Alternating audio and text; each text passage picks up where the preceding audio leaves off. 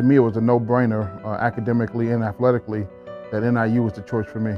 I came to college to get a degree, understanding that football wasn't going to last forever. And, unfortunately for me, my career got cut short, but I did take my academics seriously. The same thing I try to, talk to our players about. What you do in the classroom affects what you do on the football field.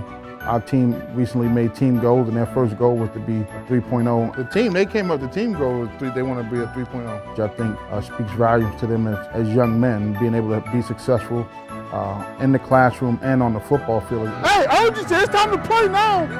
It's time to play a game now. Well, I expect them to put the same commitment off the field as they do on the field, and I think that our players have really taken heed to that, because I was a two-time academic All-American, and I think it's important for us to be a well-rounded football team, and I think good teams are teams that can minimize distractions, so we want to make sure we maximize ourselves in the classroom.